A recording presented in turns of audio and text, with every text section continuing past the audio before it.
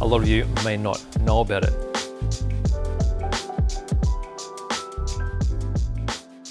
Hello, this is BJ from Hearns Hobbies, and today I'm going to have another glue trick for you, which has got to do with these Tamiya Extra Thin Cements. Now, if you do like this, please give me a like on the bottom. That would be really helpful. And if you'd like to see more of these sort of videos, please subscribe and you'll see a new video every day.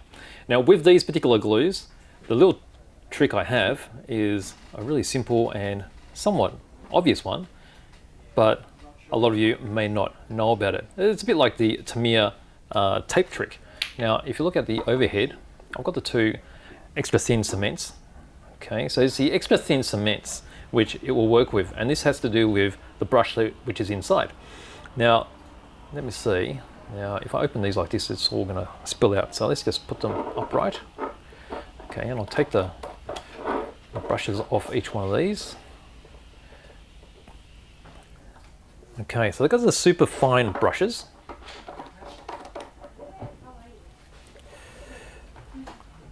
So we've got the two different greens here. It doesn't really matter. It just means that this is their standard extra thin and this is the extra thin quick dry. They do have the same brushes. Actually, if I had a black background here, it would probably be better. Let's get this here. This will be easier for you to see. All right, let's do this. All right, so we are glues back. Hopefully you can see, oh, much better. Okay, so they've got the super thin brushes in them. Now, what you will probably don't know until you actually use a lot of the glue is the brush reaches probably about 3 mil before the bottom of the jar, which means you're going to have a thin amount of glue still there and you won't be able to reach it with this particular brush. But there is a way of extending the brush, which you may not know. Okay, so with these, they are pressure fit into the cap. You can just pull these off. You see there's a little, or a pretty long nipple actually in there. And then you see how this is actually stepped. Okay, now if I do a bit of a zoom, let's see if I can zoom this so you can see it better. Oh, where am I? There we go. So you see the step right there? And this is where we're going to extend it. So all I'm going to do is I've got a pair of pliers here, like this, and I'm going to grab the tip here. Now usually they're pretty loose. You see how it came out? So there will be a rib that locks into a recess. Okay, so you see how it's quite loose there.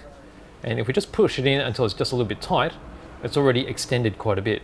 Now I'll let you see, this is with it locked in as original. And then when you release it, it comes out like this. And if I compare it to the other one, you'll see the difference that it makes. Okay, and just with that short extension, that's going to allow you to reach the very bottom of the jar.